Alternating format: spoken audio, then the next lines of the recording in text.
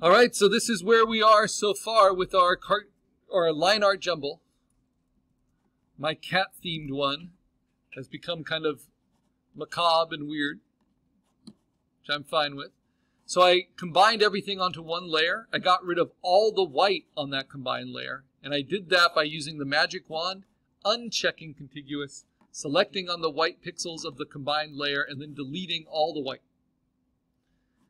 Because I did that, I can now go to that same layer and click on all the black. And you can see all the black pixels are selected. Some are softer edge, some are harder edge. It just depends on what that reference was, what that resolution was. Now, if I turn off all the layers except for this background white, just so you can see it, all I have left is my selection. And I can move that selection between layers, right? So I'm going to move it onto this cat wallpaper that I found. And now I'm going to use it like a stamp. In the history, it's actually going to be something like stamp visible. And I'm going to hit Command J, which is duplicate. It doesn't look like it did anything. But what it did was it made a perfect copy of that selection from the pixels in this layer onto another layer directly on top of it.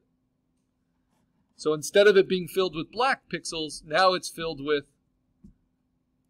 the weird Walmart wallpaper pixels, right? And I can blend them together. I can take opacity on my black line art and kind of blend it in with the wallpaper one. And I can find maybe more cat wrapping paper. Save it to the desktop here, bring it into Photopea, and now that I know how to do it, I just stretch it so it covers everything. I could add all kinds of textures and colors to my line art. So I'm going to put it on top of my last one. I'm going to go to my black line layer. I'll put it back at 100% just so you can see it clearly.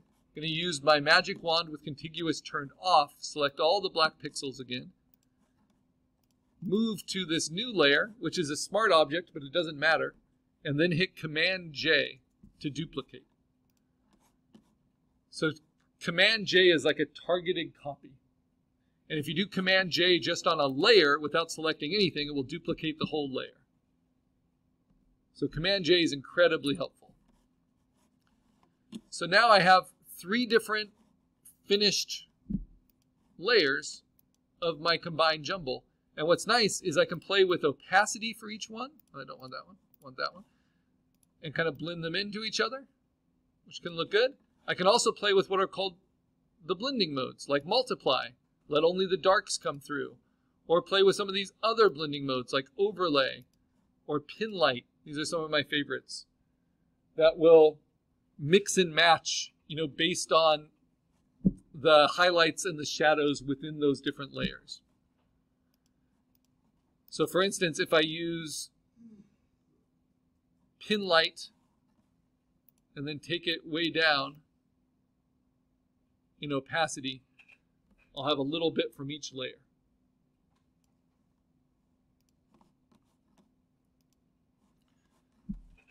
All right, last thing is if I wanted to add some effects. So I could go to my bottommost layer and I leave this at 100% opacity. And if I double click on the layer, I can add things. I'm just going to play with simple things right now, like a drop shadow. And the drop shadow I'm going to add is going to make it look like Arturo Herrera's work is often cut out and then hung on the wall. So this will give a little drop shadow behind each shape. But I want to play with the distance of it, the size of it, the opacity. I don't want any noise. I want it to be pretty subtle.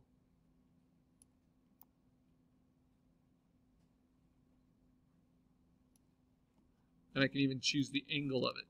So you'll see there's a slight drop shadow now around everything. And what's great about these layer effects, which we'll be playing with more later, is they can be turned on and off. So that's with it turned off. This is with it turned on. So you can see just those little pixels are now casting a shadow. All the pixels are now casting a shadow directionally. And maybe that's what I like.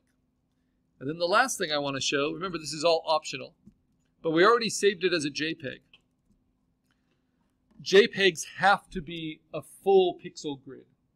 So when there's empty space in a Photoshop file that then you save as a JPEG, it's going to fill that empty space with white. But if you don't want it to fill the empty space, and you don't want an edge-to-edge rectangle filled with pixels, you can save it as a different kind of online format.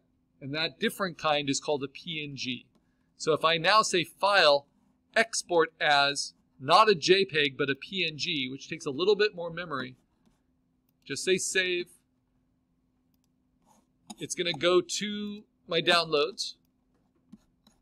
And then we can see the difference. I'm going to also mark this orange because it's another online format. When I open up my JPEG, it has a white background. When I open up my PNG, it can have any background I want, because this is the default background for this program called Preview. It's a middle gray. So it shows me that this is transparent in the background. So if I put it onto a t-shirt, you know, the t-shirt color would show through. If I put it onto a website banner that was bright red, that red would show through. It wouldn't have a white rectangle around it. So PNG is an online format that supports transparency, which is incredibly helpful for branding, for logos, for things like that. Okay, once I'm done, remember I've got all those features now built into this. I can delete the layers I don't need. I don't need these smart objects anymore. But everything else I want to save into my Photoshop folder or Photoshop file. And if I want to, I can save all those layers that gave me the individual references, and I can put them into what's called a layer group. They're all still there, but they just don't take up as much space. You select them and you click on the little folder icon. And now I'm just going to save that, just with Command S, and it will save it where it last saved. So you saw it changed color there. Make sure that's marked green. And then I'm going to organize my files. This will be the last thing I do before we do our critique. So this is the folder I've set up for this afternoon freeware class this semester. So I can always rename it, but you want your name in your folder. So maybe I'll call it Free Digital Art. Right? And this was all from exercise 1. So let's make a folder for exercise 1 within my class folder.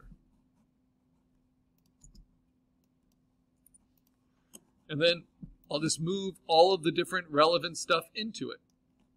Now you'll notice there's an older version there, and here's my newer version. When I drag and drop it in, it's going to ask if I want to keep both of them or if I want to replace the older one with the newer one. And I'll replace it. Because this has everything in it that it needs. And then I can move my online formats in as well. My JPEG, my PNG, I can move my new reference in. I can even move my wrapping papers in. And all of that's going to go into my exercise 1 folder. Everything that relates to exercise 1. I have stuff from exercise 0. Remember our digital avatar. So maybe I make a folder for that. And then I might have stuff that doesn't fit anywhere. So that might just be free floating. Like these ideas for the final exam this semester, which I'm working on.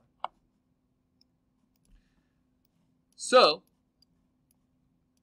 next, I can upload that new version with the special features to Canvas, the same way I uploaded the JPEG.